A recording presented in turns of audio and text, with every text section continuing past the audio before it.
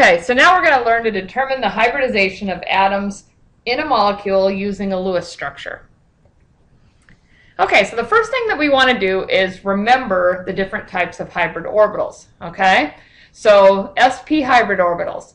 This is where we have mixed a 2s and one of the two p's, as long as we're using second row elements. Okay, and we're going to mix those two atomic orbitals, and we're going to get two hybrid orbitals back out, and they're going to be sp hybrids with 180-degree bond angles. Okay, now let's look at sp2 and remind ourselves. All right, so sp2 hybrids are formed when we take the 2s and two of the 2p atomic orbitals and mix those, and then we're going to end up with three sp2 hybrid orbitals. Okay, so remember, each one of these is an sp2 hybrid. Okay, the bond angles between them are 120 degrees. All right, so now let's remind ourselves of sp3 hybrid orbitals. So these are the ones that are formed when we mix all three of the 2p atomic orbitals and one 2s orbital. We're going to mix those guys together, and we're going to get a set of four sp3 hybrid orbitals. Now, this is a 3D structure. It's a tetrahedral structure, and the bond angles are 109.5 degrees.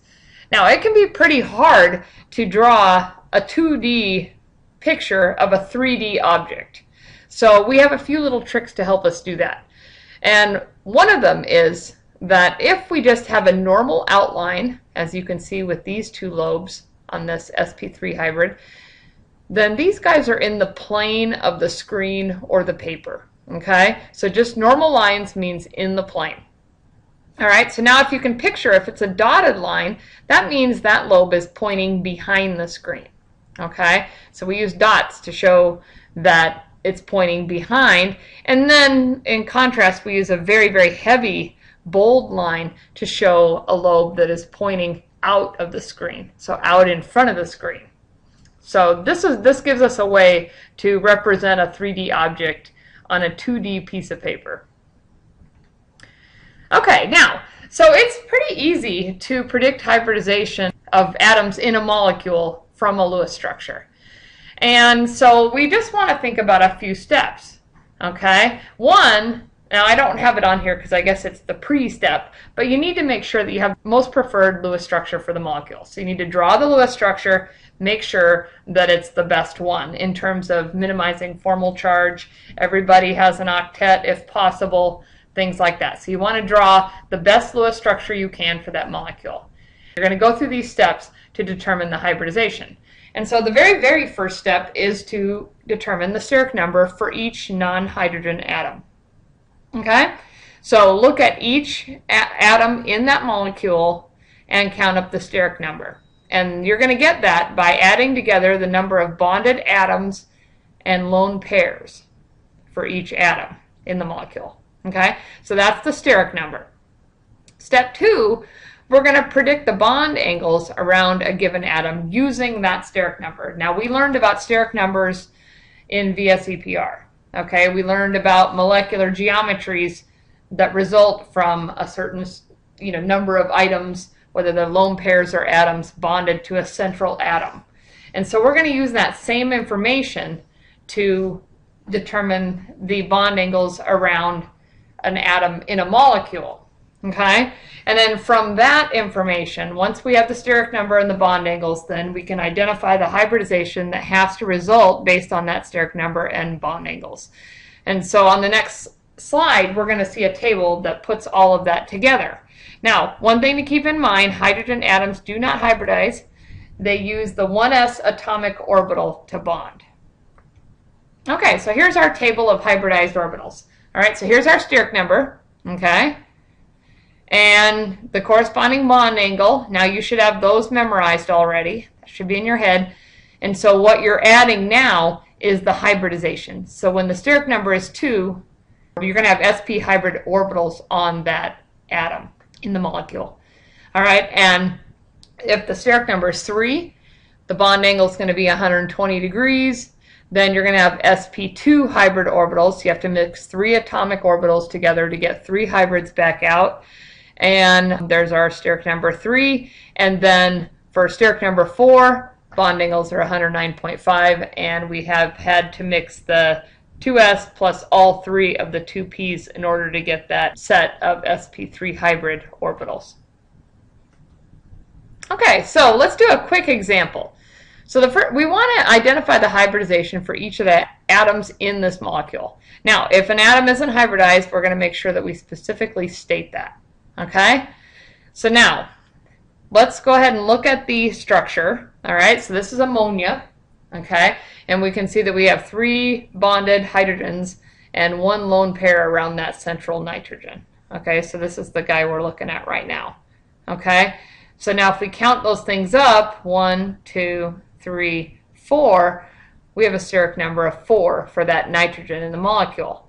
And we know for a steric number of 4, we're going to have bond angles of 109.5 degrees. Okay?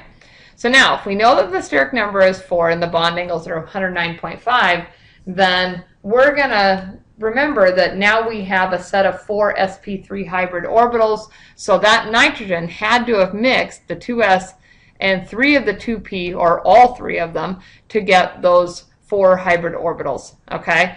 So nitrogen is sp3 hybridized, hydrogen is unhybridized. Okay? So in this molecule, this is the only atom that is hybridized, its atomic orbitals, and the hydrogens are just bonding with the 1s atomic orbital.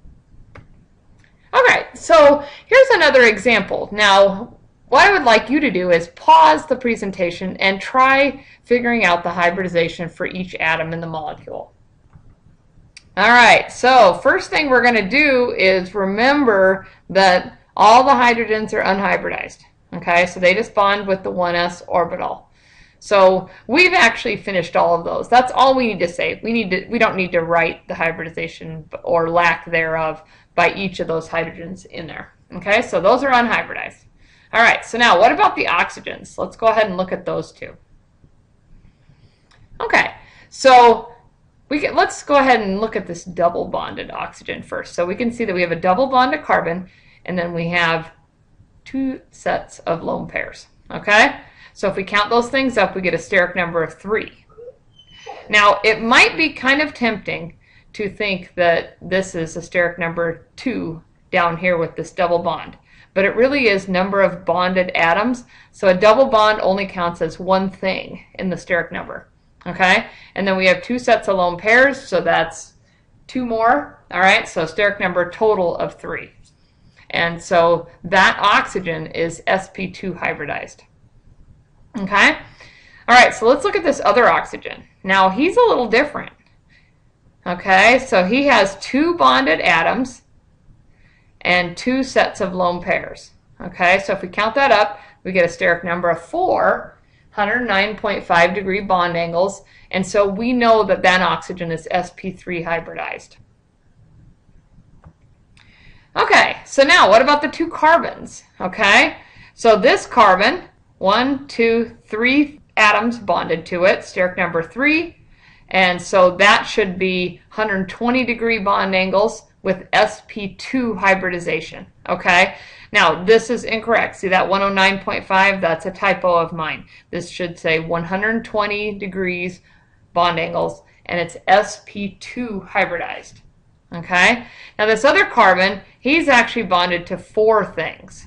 All right, so his steric number is 4, and he's sp3 hybridized. All right, so now let's look at the nitrogen. Okay, the nitrogen looks just like it did earlier in ammonia. Okay, so even though this is a bigger molecule, nitrogen has a lone pair and then 3 things bonded, 3 atoms bonded. So the steric number is 4, and it's sp3 hybridized. Okay, so let's go ahead and practice a little bit more with another molecule. Okay, so here's a mini quiz for you. So take your time, pause the presentation, and figure out the hybridization on each of the atoms in this molecule. Okay, so again, here's carbon.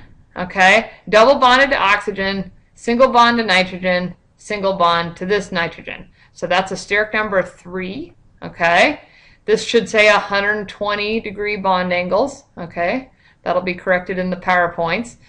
And then it's sp2 hybridized. Okay, so that's carbon.